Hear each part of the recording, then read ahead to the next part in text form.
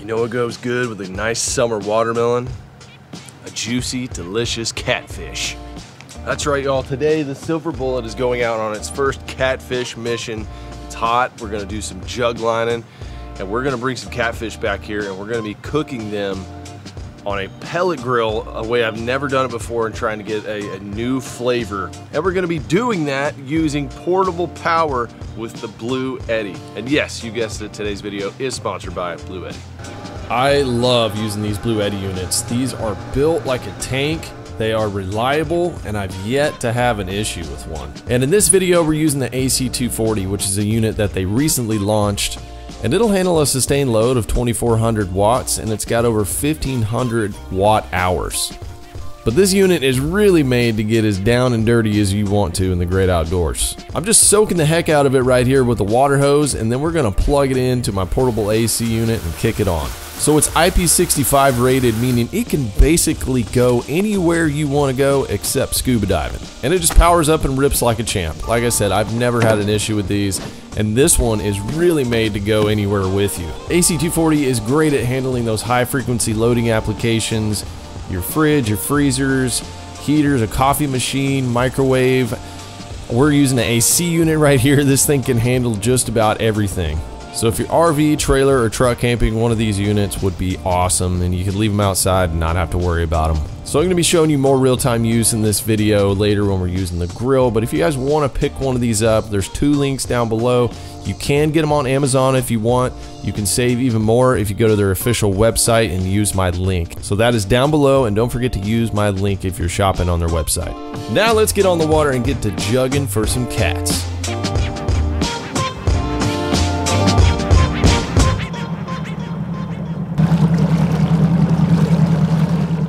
We're loaded for bear. So first thing we got to do, rig up our long pole, get under one of these trees and catch some gills. Wow, I just doodle socked a crappie out of ultra shallow water right there. Oh, that was crazy. Got him. Oh my gosh, I lost him. Oh. Okay, there's a bite. Got him. Landed. Wabam. We have bait. We have bait. The booger fly has come through. All right. Stick him in the well. Try to get a couple more and we'll get busting loose here.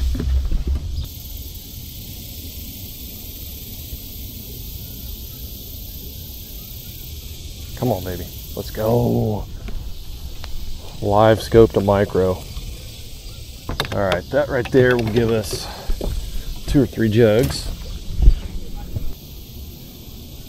Come on, baby, let's go. That's a big one. A big boy.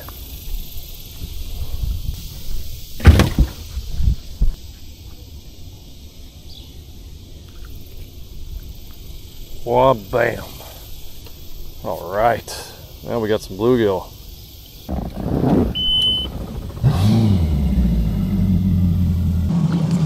I guess the sunfish just needed the sun to come out to get to bite. But unfortunately, it is now 10:30. I was hoping to have jugs in the water by like 8:30, but we got bait now. Good sized gills, and we should get, you know, probably 6 or 7 jugs out of that and get us started. I found a hump that looked like it had some good catfish activity on it, so I'm gonna go main lake, go out to the points, humps, look for where that bait is, and I'm gonna start planting those jugs out there.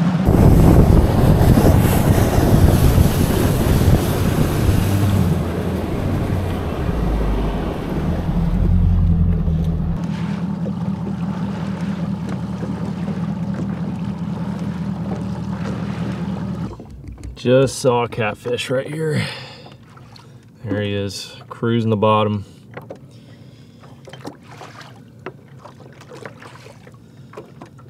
See that? Cruising around that bait. That's where we want to be.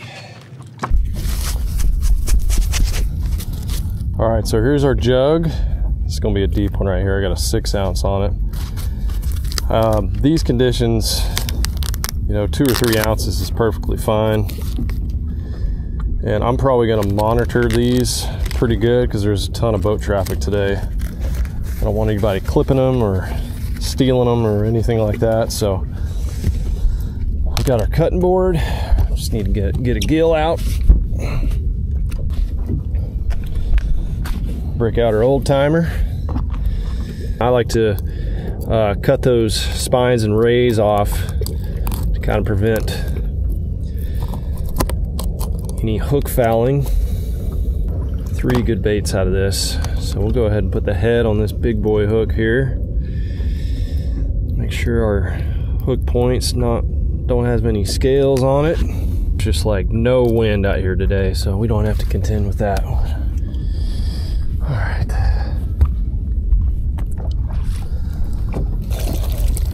25 feet deep, so it's probably gonna need a little extra line.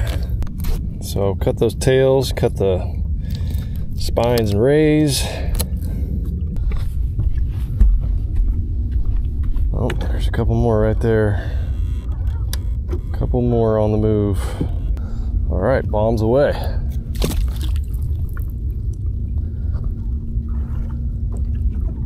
So that's gonna hover probably around 20 foot, I think is where I got them set. If you guys have never seen my jug creating video, I'll link it. But these are really cheap and effective jugs. And if you know how to tie a couple of knots,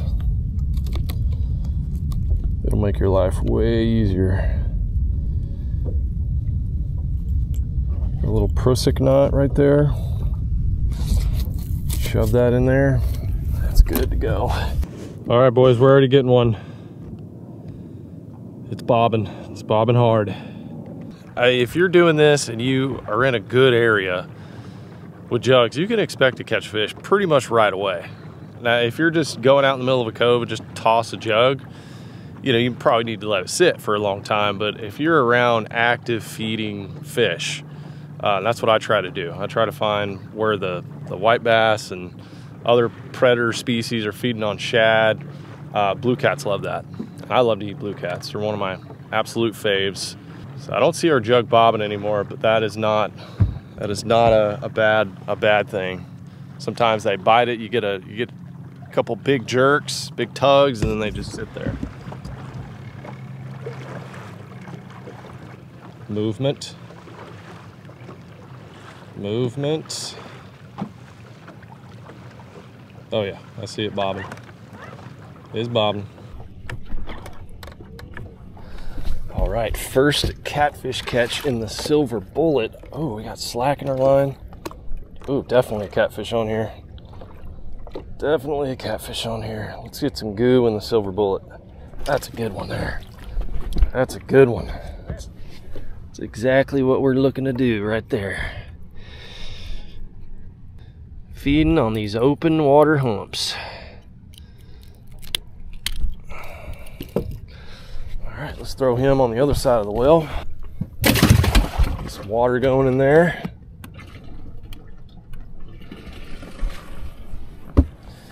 And we got one bait left. We'll go ahead and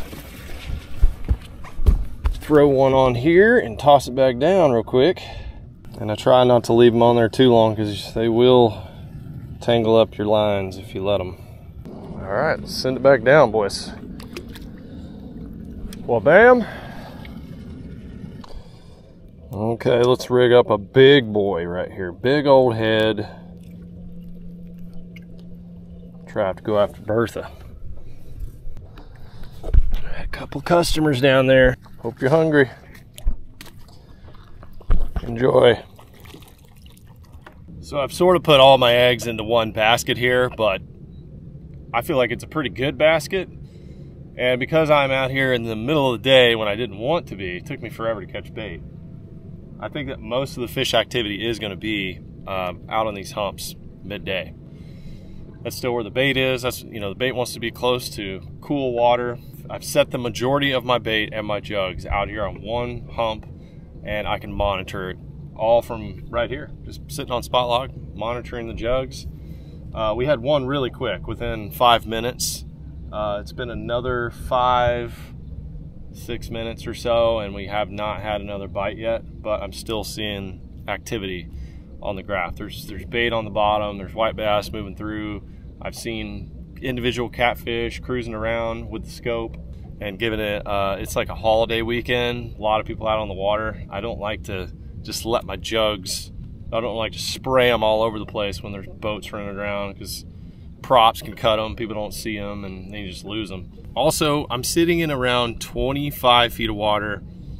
It's basically a huge hump, like a flat hump, and you know, like multiple football fields big. And the jugs aren't quite going to the bottom, like the weight's not on the bottom. The weight is in probably 20 foot or just off the bottom, and those baits are a few feet off and they're floating, and catfish will come up. They smell it, they'll come up. A few feet is like is nothing. I mean, they'll come up, you know, 20 feet if it smells really good. So that's a different strategy, whether you want to like plant them in a spot, have your weight go all the way to the bottom and sit there and be anchored, or if you want them to drift a little bit and cover water. Silver Bullet's ready for anything. I bought this to be my multi-species boat, so I don't care about getting catfish goo. Looks like a pretty significant chunk of catfish poop on there. Wasn't expecting that, but it is what it is. I'd love to have like the whole thing be sea deck and just wash it out, but we got crusty carpet and we'll just keep it poopy and crusty for now. Yep, we got a tug. Thought that one looked a little funny. Look at it go.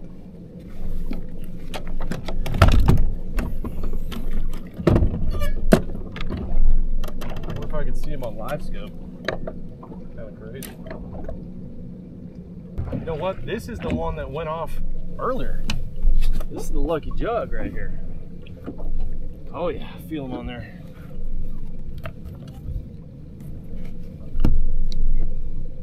Doesn't feel as big as the last one, but it is indeed a blue cat that will eat.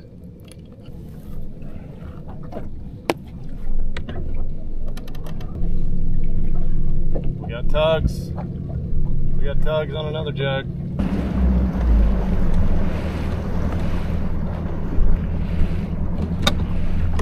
Oh, it's like he hears the boat coming.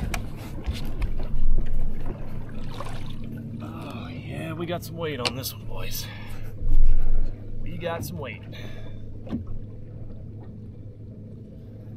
Come on, biggin. Woo! Woo-hoo! It's pulling back. Pulling back good. This might be a good one. Oh yeah.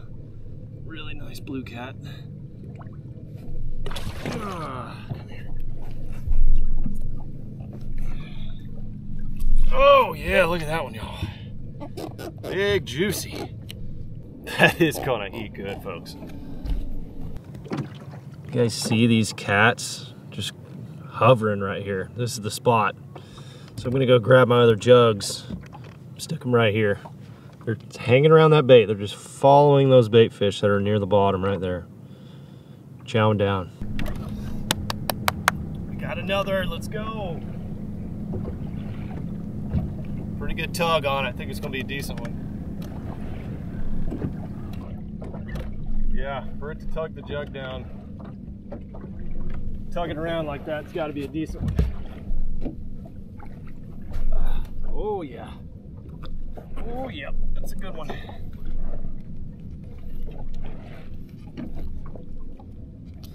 Woo-wee. Yeah, I feel it pulling. Oh yeah, that's a good one. That's a good one. Oh gosh, look at that one, guys. Oh man. Regulations for this lake, I can only keep 5 that are over 20 inches. This one is definitely over 20 inches. Look at that guy. Whew.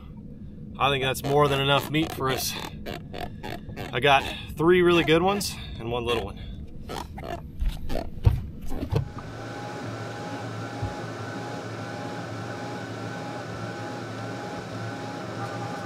Let's make a marinade, y'all. Now, so I'm using a catfish recipe. I've never done this style before, smoking it.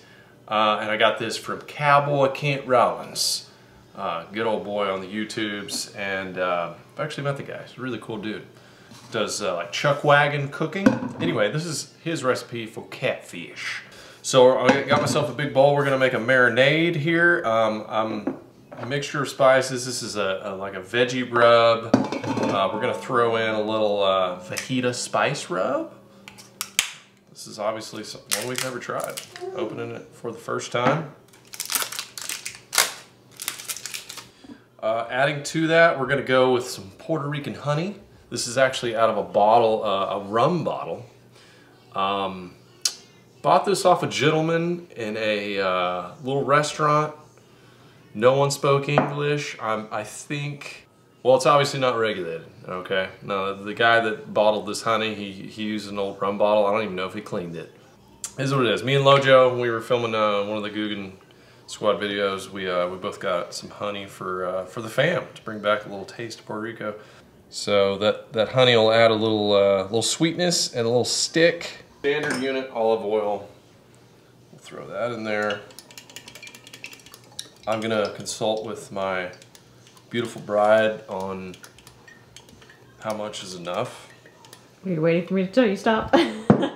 Probably more than that, huh? Oh, definitely, Still, yeah. This is literally my first marinade. Watch Cowboy Kent if you want like the actual recipe. Does he add any citrus, like a lemon or a lime or an orange? No. No? Okay. No. I would add some like fresh squeezed orange. These are our catfish right here. So these are actually ones that I did not catch today, but these are some blues that we've had left over, and I do like to let my catfish sit for like on ice for at least overnight before I clean them. I just think it firms up the meat, makes it better. We always have a supply here at the treehouse. This is what we do. Catch them, clean them, smoke fish every day. Those look amazing. Outstanding. These are good ones for the grill.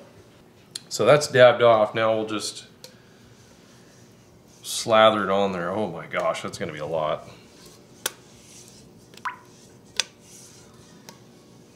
Are you gonna put that in a bag? Yeah, I guess. Okay. Do you want a bag? Yeah. Bag me up, babe. Oh wow, she opened it with one hand. Brilliant. We'll put that in there. Oh yeah, okay. Cowboy Kent knows what's up. Yeah, I normally don't go through these links on catfish to cook them, but they are such a delicious meat. And even if you just catch a channel cat from your local pond, they are good. They're just really good fresh. Incredible. Quite honestly fish though, to eat. I don't think I liked catfish before we got married. And then you cooked catfish. Because you had a bad nostalgia about it, right? Yeah. You had like an idea of it that wasn't accurate. Yeah. Because most people, they eat at a catfish house or something, and that's like all they only really fried know. catfish and that's it. You probably ate at that Austin catfish What? house. Paw Patrol doesn't work. Okay, see, I was going to translate. That's Paw Patrol's not working. Okay, we will put that in the refrigerator and just let that chill for about 30 minutes to an hour. We're going to put. What is that? That's my smoker. You smell it? That's catfish. We're going to eat it for dinner.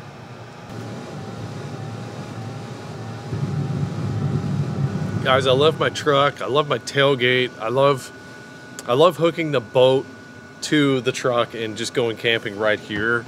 Like I just spend so much time right here that I'm loving the portability now of having a portable pellet grill and then having this to basically power everything.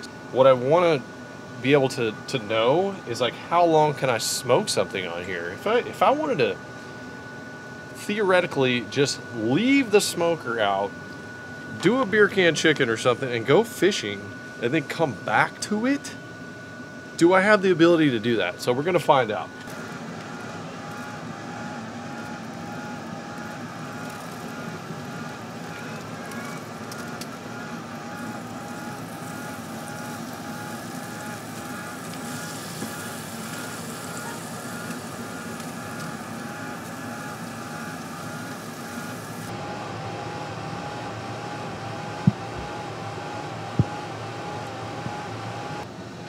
output right now is 0, which I don't really understand how that's working with this grill. 41% though, so we have gone down like 6% since we started. Okay, we're picking back up, just slowly adding to the heat element and then cutting off. So we're at our temp, and now this is like cruising speed. Grill's doing its thing, 225. I got a timer set for 30 minutes, and we're 15 minutes into this thing right now, and we have dropped another couple of percentage points on the battery life, but just judging on the first, 10, 15 minutes, once you get it up to temp, it's really slow. Like, this thing will definitely last a long time. It's pretty neat. So just cut that on. See, it bumps up. It'll bump up like it's 225 right now with that heating element. Still at 40%, and then it'll just cut off. So it's not a constant running, 200 to 250 watts. But once this is done here in about 15 minutes, we're going to put some taters on in this little skillet. I'm going to crank it up to like 400 and get a little crisp on them. So with this, I can stick it wherever I want. Like I said, I could literally put it in the boat with me if I want. It's always nice to cook next to the silver bullet too. Our first catfish mission, bringing home the bacon. Meow. In a phenomenal turn of events of just 100-degree heat for weeks, it is now, I think, in the low 80s. It feels incredible out here. Chickens are out doing their thing. OSG said she wanted a campfire. She's like, first taste of fall, she puts a jacket on. I mean, do you have a pumpkin spice latte right now? I mean, I just got a big old itch for going camping, like that fall weather. It's like, oh, I can just smell it. Get the grill fired up, the fire's going. Oh, perfect. 126, 122, 126, 125. These are perfect, ready to pull, guys. Wow. I usually like to pull my fish around 125, and 130 is kind of the target. So, ooh, I need some tongs. Let me go grab some tongs and take them off, let them rest. These are going to be amazing. Oh no, these are going to slide right off perfectly. That's awesome. Let's go. Excellent. Excellent. Okay. Quick little clean in here. 400. Let's see what that Blue Eddy's gonna do. All right, we're still at 200. It's really not changing very much. So we've gone down around 10% in our power thus far. So plenty to do these fish and these taters. I'll tell you one thing, while this is getting up to temp, there ain't gonna be no more bugs in the back of my truck.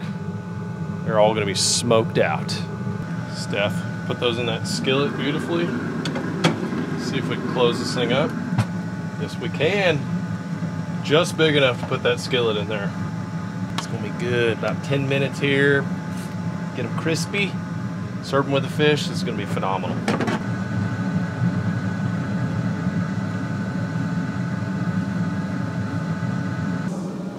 Now let's take them in for a taste test. So it's got that smoke layer on it.